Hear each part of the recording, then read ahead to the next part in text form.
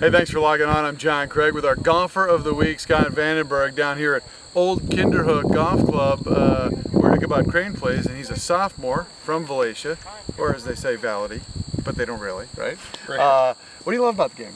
I just like getting better, and it's really addicting just to see how your game improves, and just to keep trying to come in with the lower scores.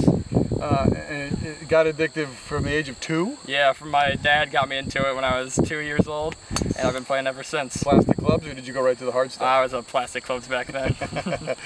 Now what are we playing? What do we got? I got a tailor-made iron. Now, and they're fitted for you, right? No, they are not. Okay. I'm getting fitted, I think, this year. All right, good. So you can't do it too early. Don't. Yeah, but I'm still growing a little bit. You watch golf on TV? Yep. And your favorite player? Phil Mickelson. What about him? Well, he's a lefty, obviously. I'm a lefty myself, so I like lefties. And he always just comes from behind. He's a really good short game player, and I really respect him for being so good at the hardest part of the game. You must have been excited last year when watching the British Open. Oh yeah, he was. Oh, that was a good one. And the only thing he has left, the U.S. Open, right?